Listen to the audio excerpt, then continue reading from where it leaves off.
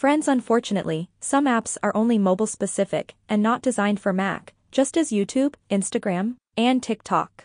This means we can't download them straight from the App Store. But thanks to macOS Sonoma, now you can turn every website into a standalone app. And here is how. Open Safari web browser and navigate to the website you want to convert into an app.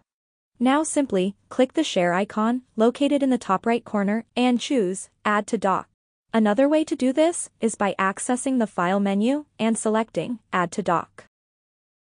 The app's name and icon are automatically retrieved from the internet, but don't worry, you can also make changes to them. And the best part is, you can choose any name and almost any kind of image as an icon for your new app. Once you are done, click on Add button. The website will now be added to the dock as an app. You can now close the Safari browser as it does not need to be open to run this application. Now let's learn how to remove this kind of app. It's super simple. Open Finder and go to your user application folder. Now delete this app. Here is the bonus tip. If you hold down the Command key and click on the app, you will quickly reach your user application folder. To remove the app, simply drag it into the recycle bin. Then, empty the bin and you're done. The app will be completely removed from your device. Hope it's clear now.